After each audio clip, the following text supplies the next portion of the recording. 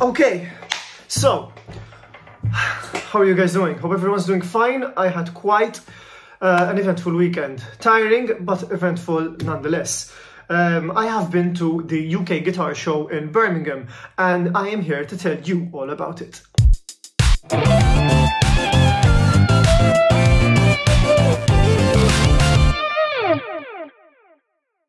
So yeah, last Friday I had to catch 2 flights to go to Birmingham. First one was from Malta to Rome, Fiumicino Airport, and the other one was from Rome to Birmingham.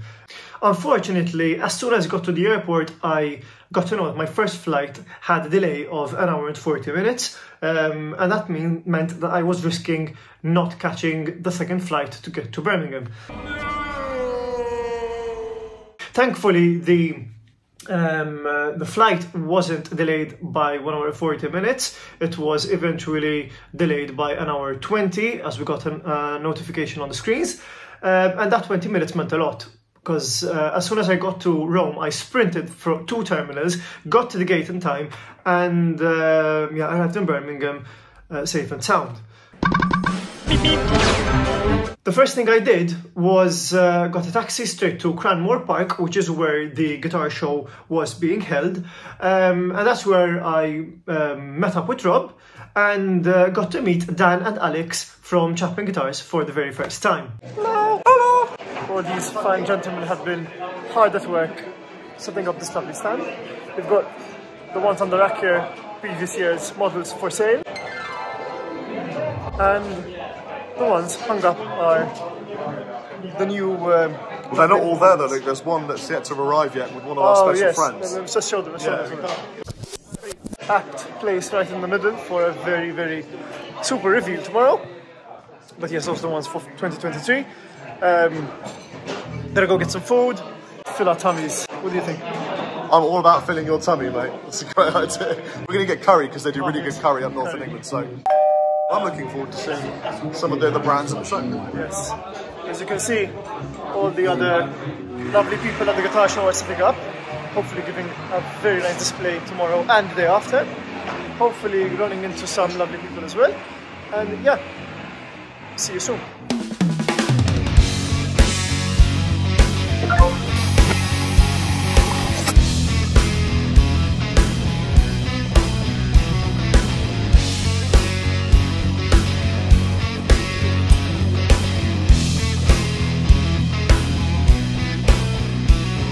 I really personally liked the ML3 in the gold metallic gloss finish, as well as the Morpheus flip gloss finish, which is like a chameleon color, which, you know, changes from like that sort of purple to bluish hue as soon as you flip the guitar around. There were also 2 of the Workshop series guitars that are made in England. There was a green guitar called the Chlorin Fade, if I'm not mistaken. Had a slightly fuller neck, bird's eye maple neck, and it has a gloss lacquer on the top.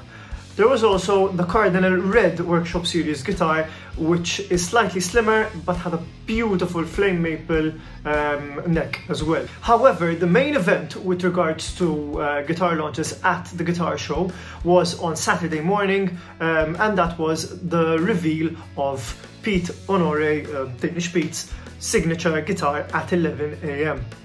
Ladies and gentlemen, boys and girls, attractive men and even more attractive ladies, please gather around and prepare yourselves for the unveiling of something super sexy and super special. So, first of all, thank you for being here, super appreciate it. I'm seeing some beautiful people that I recognise, which is heartwarming. I'd like to introduce you to Danish Pete, although his real name is Peter. Alright! Fella, do you want to talk about this in like 3 words before I unveil it? Super fucking cool guitar. Was that 4? That was 4 words. Okay. Remove 1 word. Okay. Guitar. I'm really excited. You want to do this with me? You want to hold the other side? We're going to pull it off the stand. Can we get a drum roll? Ready? Oh, it's that purple! Oh! Oh! So, Pete, please tell us about the Chapman DPT. This has been going on for a while, man. You know, we've been talking about this for a long, long time. and the fact that, you know, Chapman wanted to do like a line of like more classical guitar, not classical guitar, but more classic like vintage spec guitars. I found that was really interesting, and to get involved with and do it. And the fact that you guys gave me completely free hands. Yes, we did. Which was really cool as well. So basically, I sat down and sort of just drew some stuff, and we talked to Dave, and then we ended up with this shape here, which is a, you know, as you can see, the headstock is the different way around. It's a reverse. It's the right way around. It's the reverse. And it just makes the guitar look super cool. And I just wanted something a bit symmetrical. So, and I really like that carb that an SG's got. And I thought on a Telecaster, you never really see anything like this. You just see like an armrest on it. So I thought that would be quite cool to figure out how that would work. So basically, the measurements, I mean, I'm a bit of a nerd with this. Measurement here is the same measurement here. It's the same measurement here. You see how it's aged? It's also an aged finish. This is a workshop British model. This is an aged to perfection model. Yeah. Some of the aging has been done by Pete. Yes, some of the aging has been done by me myself. It's a maple neck, it's a rosewood board, it's a swamp ash body with the nitro finish on it. It's got Monty's DP51 pickups in it. 95% of this was designed by Chapman, but the pick guard... Yeah, was my daughter that designed this one. So I gave my daughters a paper with some Telecaster shapes on it, and I said, please help me design these pick guards. And my middle girl, Gertie Boo, came back with something that was like this, and then it ended up like this. So really, really close. She's really, really pleased. The neck carve is the neck carve of my purple Telecaster.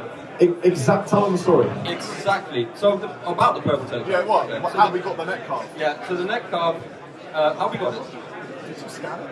We scanned it. Yeah. We sent the guitar up to the guys, and it got scanned. So the guy was scanning completely, and then literally everything about this radius, everything. The frets are 6105s.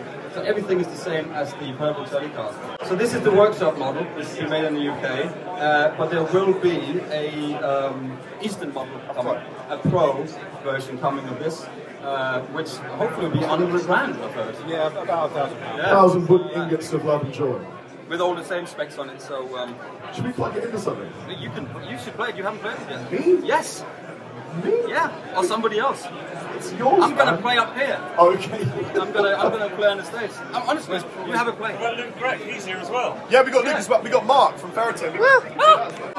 When's this going to be released? I love that open pickup. So this man can answer that. When's it going to be released to purchase? So that's the prototype. We finished the prototyping, and it should be released Q4 this year. Both versions, the English made and the Pro Series. But we're aiming for the end of the year. But it all depends on supply and how the artist finally chooses what he wants.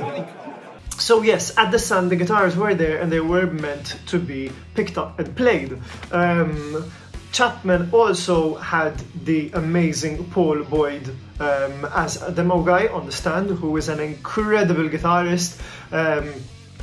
I suggest you give him a follow on Instagram, which is Paul_Boyd_guitar, and yeah, check his stuff out.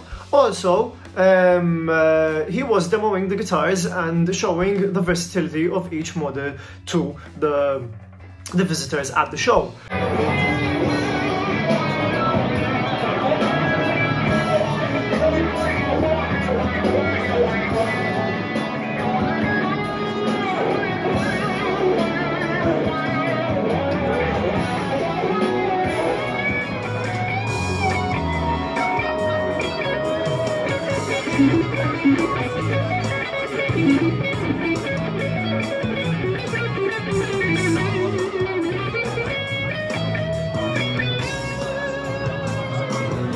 I also got a chance to play a few guitars there, and a couple of my favorites were the Cardinal Red Workshop Series guitar.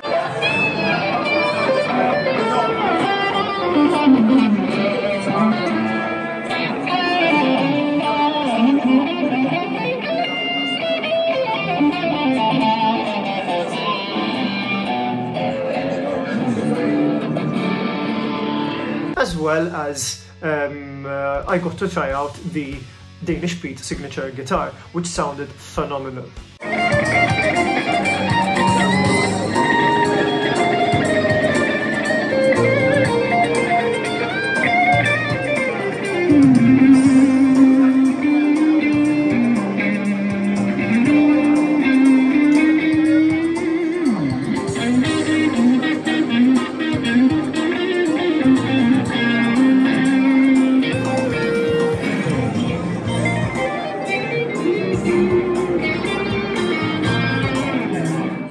So, to conclude, I would like to give a huge shout out to Dan and Alex from Chapman Guitars, who are two immensely hardworking individuals who cherish the company as if it was their own.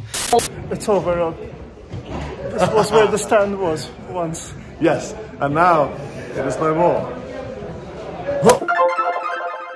I wish you were here. It was really fun to hang. And we're going to be at the NAMM show next, Luke and I. Yes. So if you want to come to the NAMM show and see us, In April. have a coffee and talk shit about amps, we'll see you then. Bye!